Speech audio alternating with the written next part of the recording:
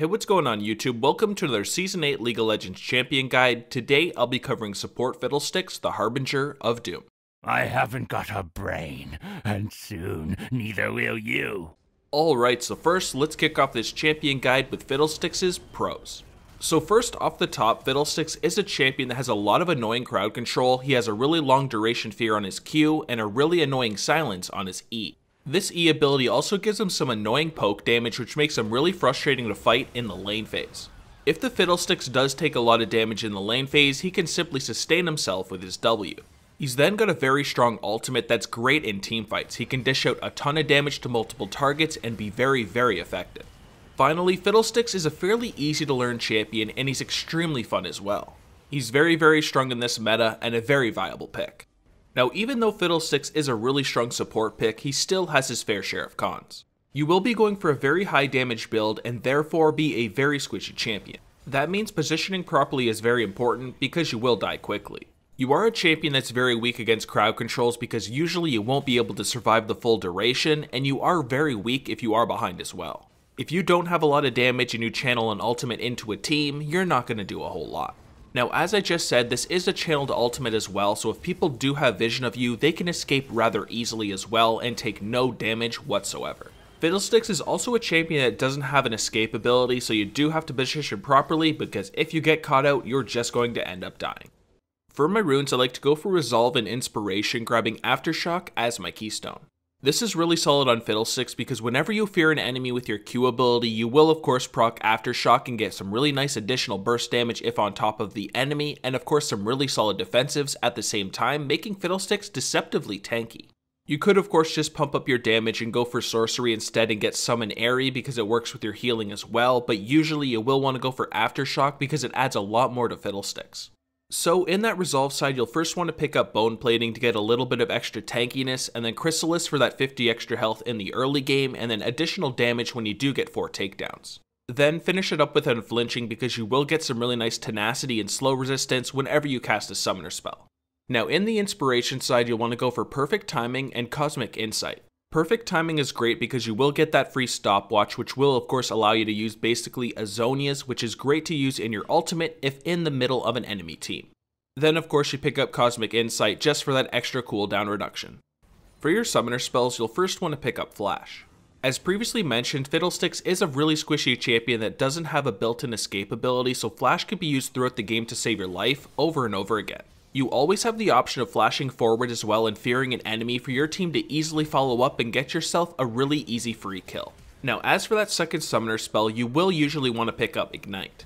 This will give you some really nice additional kill pressure in the lane, and of course it does apply Grievous Wounds as well, which is great against things like Swain or Soraka.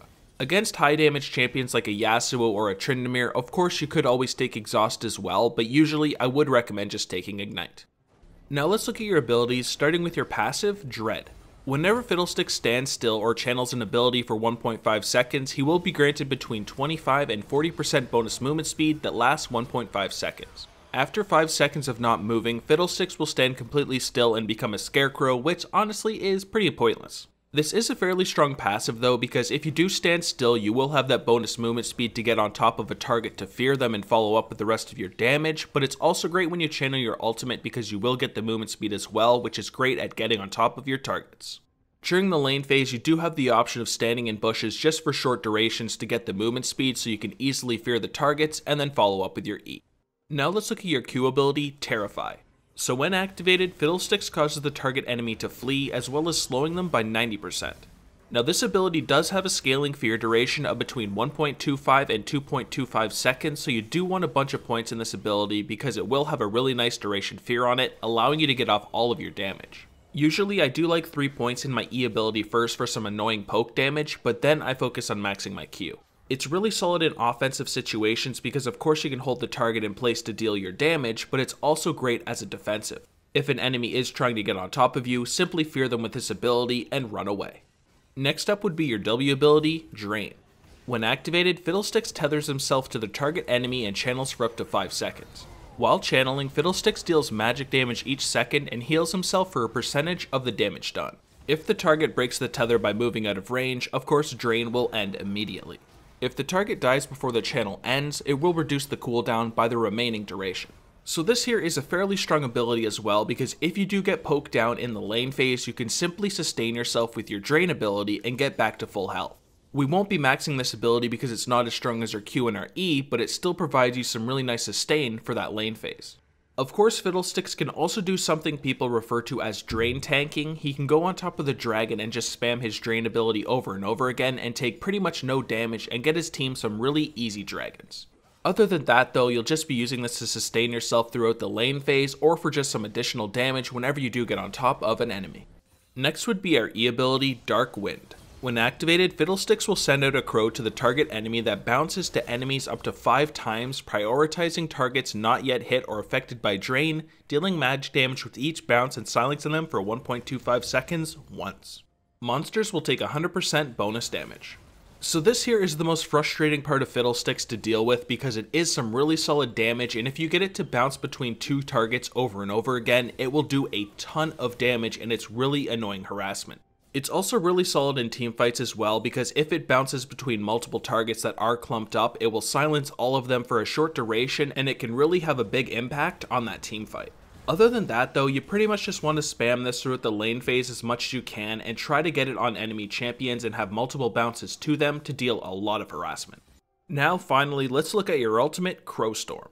When activated, Fiddlesticks will channel for 1.5 seconds and afterwards blink to the target location with a murder of crows flying wildly around him for 5 seconds, dealing magic damage to nearby enemies each second.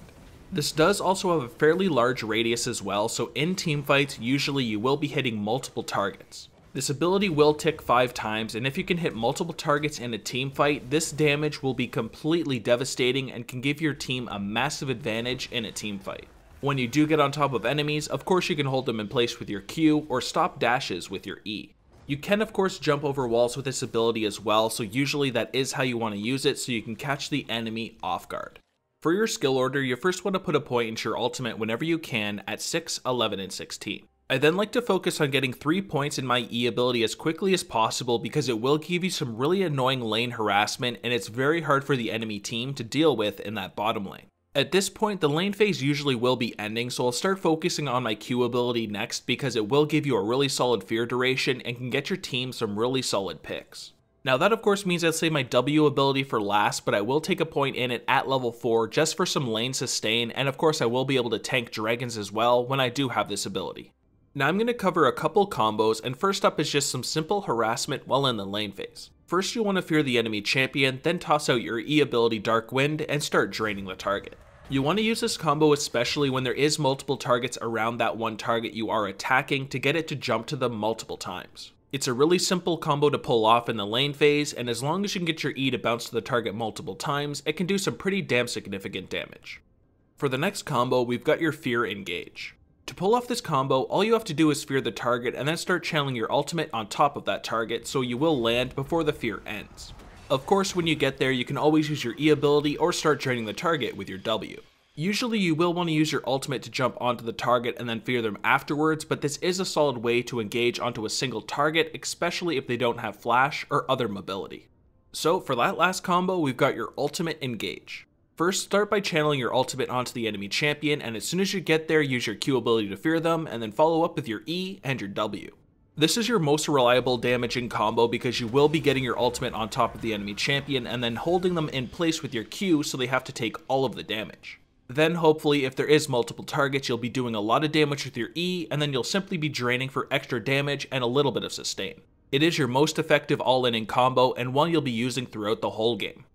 During the lane phase, you'll want to try to harass the enemies as much as you can with your Dark Wind so your AD carry can farm safely and grab kills as well. So like I said, use that Dark Wind to poke the enemy champions whenever off cooldown. Try to use it so it will bounce between the 2 enemy laners to get off as much harassment as you can.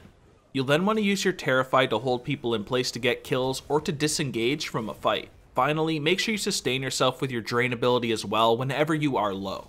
Of course, since you are a support champion, warding is also extremely important, so keep your lane warded as much as possible, and if you can, get a control ward because it lasts indefinitely unless the enemies clear it out. Now, teamfighting on Fiddlesticks is mostly about trying to find a good opportunity to engage with your Crowstorm. A good ultimate can deal a ton of damage to an enemy team and give your team a massive lead in that fight. You'll want to use your Oracle Lens to sweep out wards so you can go unseen and easily engage with that ultimate. Now before the teamfight actually breaks out, you want to try to poke enemies as much as possible with your Dark Wind. It will do a ton of damage and silence the enemies, so it can be very strong in the right situation. If possible, try to find a pick with your Terrify or use it on a squishy target in the teamfight to stop their damage so your team can easily get on top of them and delete them. Now let's cover some of your hard matchups, and first up is Nami. Now Nami's a pretty hard matchup for you because she can simply out-sustain the damage that you deal with your E. She can heal over and over again and usually deal with it fairly easily. If Nami can then land offensive bubbles on the Fiddlesticks, you're also going to be in a very rough situation. Like I said earlier on, you are a very squishy champion and you are weak against crowd control, so if she can land this bubble on you, you are pretty screwed if her AD carry does follow up. For the next hard matchup here, I've got Sion.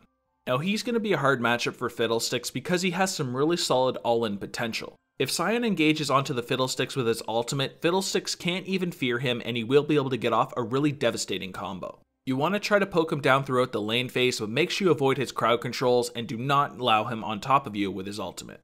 For the next hard matchup, we've got Sona.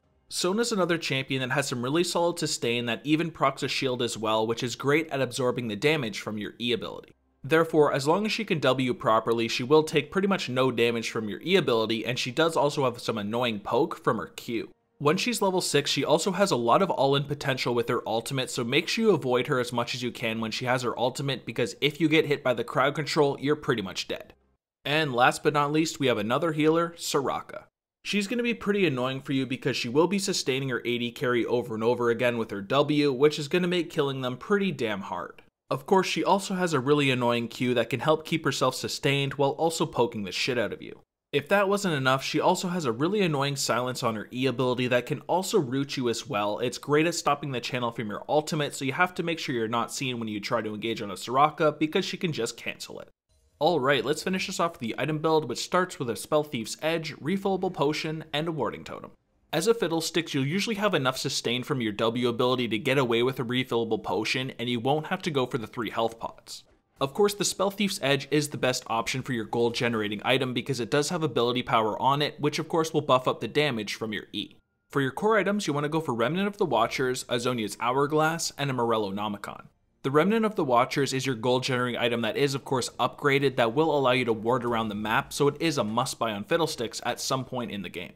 You'll then need to pick up the Zonia's Hourglass because Fiddlesticks will be jumping in the middle of team fights, and of course you can activate that stasis while still getting off the damage from your ultimate. It is by far the best item you can grab on Fiddlesticks. Then of course you have the Morellonomicon. This will buff up your damage even more with the ability power on it. It gives you a nice health pool and of course applies Grievous Wounds as well, which is great against anything that does have healing like Soraka or Swain. Now next we'll look at the boot options, and you have either the Sorcerer's Shoes or the Boots of Mobility. Both are really solid picks. If you're looking to get a bit more damage from the magic penetration, then you will want to go for the Sorcerer's Shoes, but if you plan to spend a lot of time roaming and you want to get off those quick fears, then you will want to go for Boots of Mobility instead. At some point you will want to get these in your core items, usually after your first purchase. Now let's look at the item pool, and first up is the Liandry's Torment. This is a really solid pickup because it will give you some nice ability power and increase your health pool, but it also applies a burn which is great against the tankier targets on the enemy team. Now if you're looking for some extra burst damage, you can always pick up a Luden's Echo. It'll add just a bit more burst damage into your combos and give you a bit higher of a kill threshold. Another really solid option is a Rylai's Crystal Scepter. This yet again will give you some nice ability power and increase your health pool, but it does also apply a slow as well, which can work great with your ultimate. People will struggle at moving out of it since it will have the 20% slow, and kiting for your other champions will be much easier. If you then want as much ability power as possible and you need to hard carry the game, you may want to consider getting a Rabadon's Deathcap. To have as much ability power as possible, it is required. And then of course we've got the Void Staff. This is a really solid late game item because it gives you a ton of magic penetration, which is great at getting through any targets that do have a bunch of magic resist. In the later stages of the game where you need to get through targets that do have magic resist, you will need the Void Staff. You do always have the option of going for a Shirelia's as well if you do want to try to engage into the enemy team as quickly as possible and get a fear. It is a pretty solid way to engage. I don't take it too much, but in situations where I need that little extra speed boost, I will pick it up.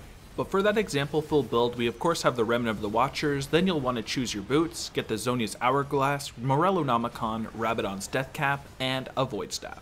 You can of course pick any of those other items in the item pool to put in here instead, but this is the build I will go for if I'm trying to hard carry the game and do as much damage as possible. But that's everything I've got for Fiddle. If you guys enjoyed the video, please like and subscribe, and visit my video description below.